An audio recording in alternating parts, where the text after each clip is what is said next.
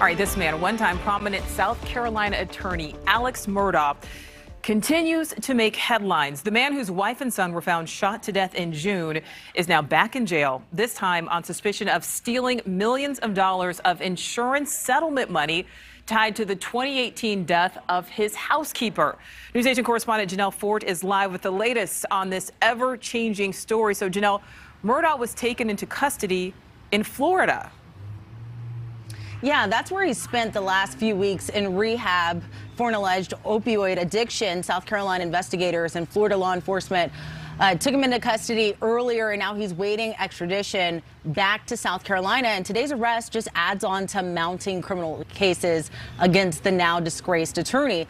These charges, again, stem from the 2018 slip and fall death of the Murdaugh family's longtime housekeeper, Gloria Satterfield.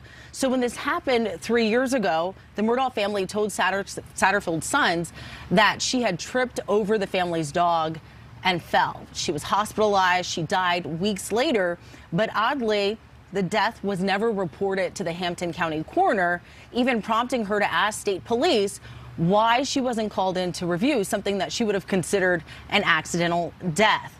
At Satterfield's funeral, the lawsuit alleges that Murdaugh told her sons that he could get an insurance settlement from the incident and that he would take care of them. But when I spoke with their lawyer, they said that those boys never saw a dime of that money. They said that Murdaugh was able to secure $4 million from his insurers. He only told them about $500,000 of it. Again, they never saw any of that money, and that's where these charges are stemming from. Now, this arrest is the latest development in 6 state police investigations into Murdaugh. They include the June deaths of his wife and son, millions of dollars missing from his family's law firm, and him trying to arrange his own death so that his remaining son, Buster, could get a $10 million insurance payout.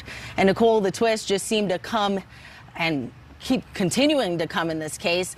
And South Carolina investigators say they are following the facts in this, and they say that they are not going to stop until they've gone into and really reviewed each of these allegations and justice is served.